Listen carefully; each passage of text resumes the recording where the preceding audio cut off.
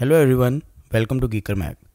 Sometimes whenever you launch Valorant, it instantly crashes and dialog box appear with error message that reads, "Connection error, Valorant has encountered a connection error.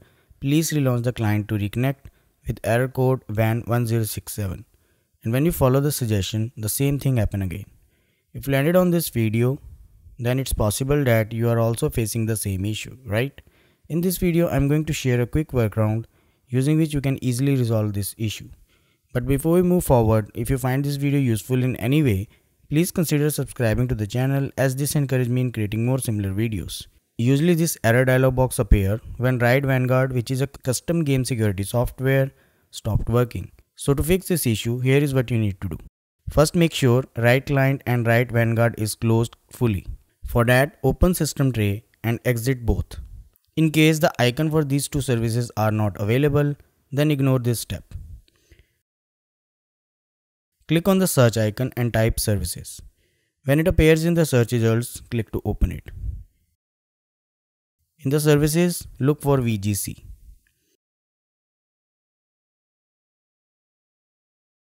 Right click on it and select properties. Here switch to log on and make sure that local system account is checked. After that, switch to recovery tab.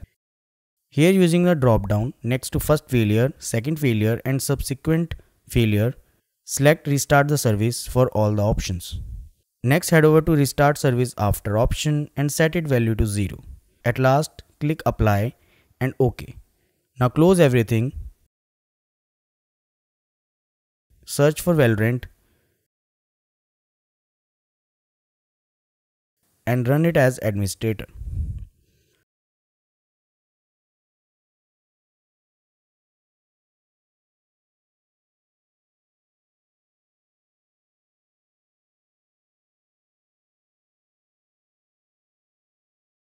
After applying the workaround, if you again see a connection error dialog, then this confirms that solution fails to fix the issue. On the other hand, if you stay connected for entire match, confirms that your issue is resolved and you can enjoy the game. Unfortunately, there is a limitation of this method that you need to apply the same fix every time you have to play the game. Also, there is an alternate method that you can try. Open services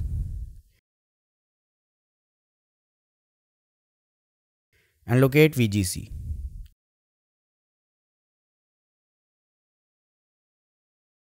Right click on it and select properties. Under General tab, set startup type to automatic. Click apply and OK.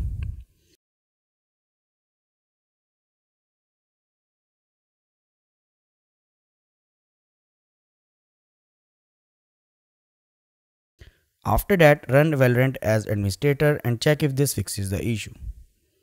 So these are the two methods that you can use to fix this issue. Let me know in the comments which method helped you in fixing the issue. Also, if you are aware of any solution that help you, then feel free to share in the comments as this will help other affected users. Also, there is a blog post in the description that I frequently update with new solutions, so keep an eye on it. And if you find this video useful, don't forget to like this video and subscribe the channel to get notifications about more similar videos. Thanks for watching.